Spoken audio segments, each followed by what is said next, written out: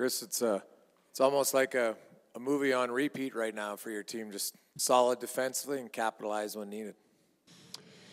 Yeah, I don't think we're solid defensively in the first period. Second and third, I thought we were very solid. It was just one of those games I think we weren't quite ready to play. You know, it's tough. Chicago's not having the best start of the season, and they also had a lot of injuries, which make it really tough. And I know our guys look at the lineup and say it's going to be easy, it's going to be, you know, and they didn't make it easy. They came out and they played a very good hockey game. And I think our guys woke up and decided, hey, we got to really pick it up and play much better. And in the second and third, I thought we played a really, really solid game. You're getting good chemistry and good production from kind of 3 or 4 lines. It looked like they're generating lots. The Draisaitl line just probably isn't at the level they want as far as finishing goes. Anything you look to change there? Like when you have all the lines going, you've won 8. Do you want to switch one to get them, or are you happy with how everything is? Yeah, no, it's something we were balancing right now. And I hate breaking up another line to get another line going. And right now we're winning, and we're just kind of play by ear. Obviously, yeah, those 3, each of them can be better and generate a little bit more. And whether that's just the chemistry of those 3 not being able to work together, or those 3 just finding their groove and getting some confidence, kind of like our team did about 3 weeks ago or 2 weeks ago. After you win a game or score some goals, it just comes. And maybe tonight with Leo scoring that goal, you know, maybe that changes him. I thought he had a great second half of the game. Yeah, who knows? There's a lot of great shooters around the league, but did Bedard show a little bit tonight why maybe his shot's a little different, and what'd you think of it? Yeah, I just saw him score one of those just the other night. I'm not sure. We saw it in the pre-scout, how he brings that to his backhand forehand so quick, and it's a good hard shot right into the corner. Very difficult for a goalie to save, but yeah, that's an elite shot. What have your thoughts been on Stuart Skinner? Obviously, the play has been very good here, but the spotlight is bright in town here when things aren't going well on goalies, and he needs to, you know, figure out how to absorb that and continue to play well. What have you seen from him and his ability to do that so far? I've seen him being able to absorb the spotlight and put any distractions behind him. You know, from what I've seen here, he looks like an elite goalie. I can see why he was the reason why he had a season that he had last year.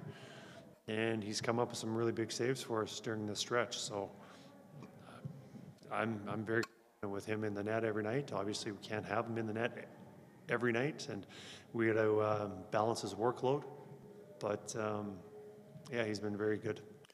Can you speak to what you're getting out of that? I don't even know what the line's called, but with James Hamblin at center and Derek Ryan and Sam Gagner, just how opportunistic they are. Last 2 games at critical times, they gave you the lead heading into the second period. Yeah, no, we're very happy with those guys. I think a couple things that they do really well is, one, they protect the puck. They don't give it away. They're very smart. They can make plays and get the puck to the next guy. And they've been able to cycle that puck. And, you know, obviously they've got 2 key goals in the last 2 games. And, you know, you look at it and you're thinking, you know, they're not fast enough, they're not big enough, they're not strong enough. Yeah, that's not going to work, but they've made it work. They're just smart hockey players. They're reliable, and they're working really hard. So I've been very happy with those 3. Your penalty kills 30 of 31 over the last 9 games, and specifically just the work of Janmark and Connor Brown out there and what they're giving you, sort of how they kind of just, I mean, they snuffed everything out that Chicago had tonight when they were on the ice.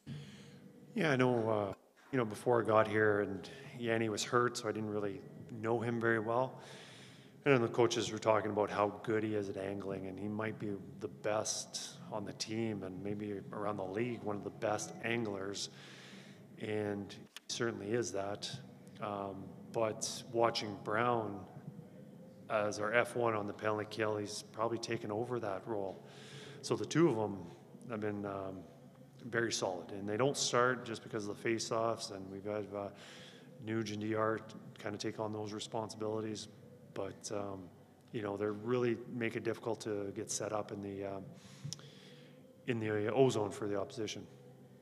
Hi, Kris. You talked about that fourth line a couple questions ago. I just wonder more specifically about Sam Gagner and what he's kind of brought to this team as, I don't know, an elder statesman guy who's had to battle through an injury at the start of the year. What has he kind of meant to the group as a whole? Well, I believe he's, between him and DR, two older guys on the team. And I think with Sam, battling through the injury, and then we were kind of winning, and there was a couple games that he didn't get back in. But since he's come back to the lineup, and even before he was good, and not that he played bad to come out of the lineup, it was just sometimes you just make changes as a coach just to see what your team has and kind of get to know what the players are.